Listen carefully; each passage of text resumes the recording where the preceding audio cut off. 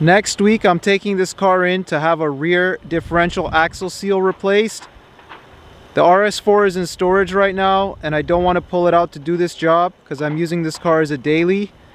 But I'm going to show you the pictures of what I found underneath and what I did to determine that it was one of the axle seals, because that Haldex rear contraption is very complicated and we're going to see if this solved the problem after the repair is done. So be prepared for part 2. The axle seal is universal on both rear axles, and this is the part number from Volvo. The entire rear diff was covered in gear oil.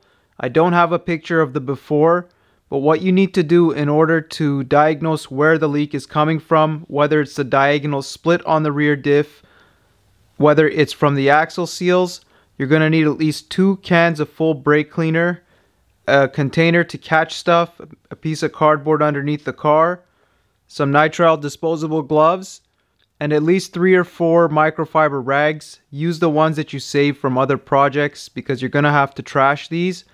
And you need the gloves especially because everything's tight down there.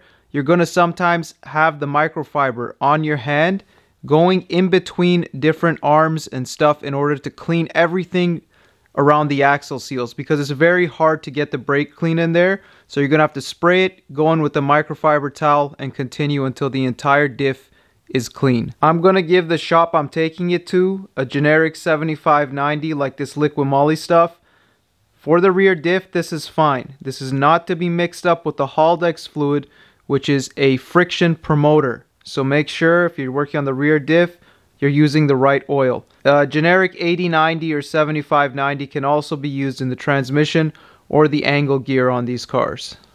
I've also seen videos with very precise extraction techniques, as per Volvo Vita claiming in those videos.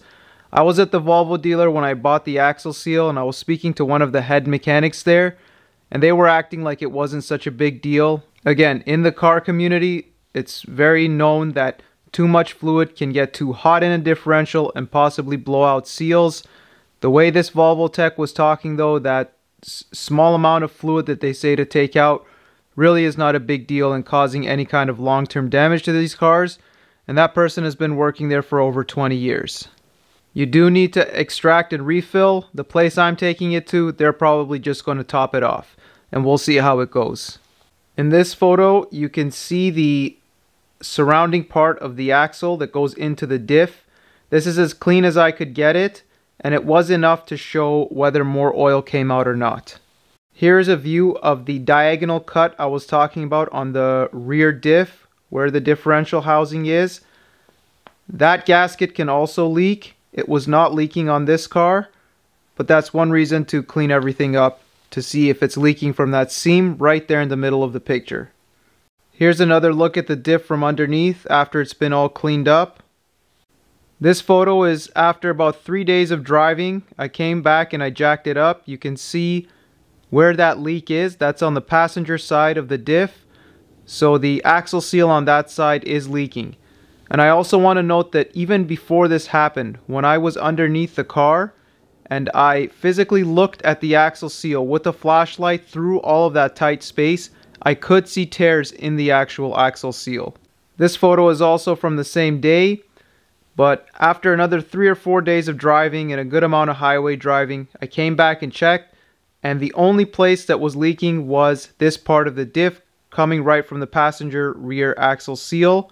So that's all we're going to change for now. But the fact that the entire diff was covered in fluid may mean that it takes longer for all of the leaks to show themselves. But being that it's winter and that I don't want to trash this diff, because I have seen S40 T5 all-wheel drive and V50 T5 all-wheel drive, other Volvos, with trashed rear diffs, and the cars are all being parted out online. So taking care of any component of these all-wheel drive systems is very crucial to not turn these Volvos into normal front-wheel drives.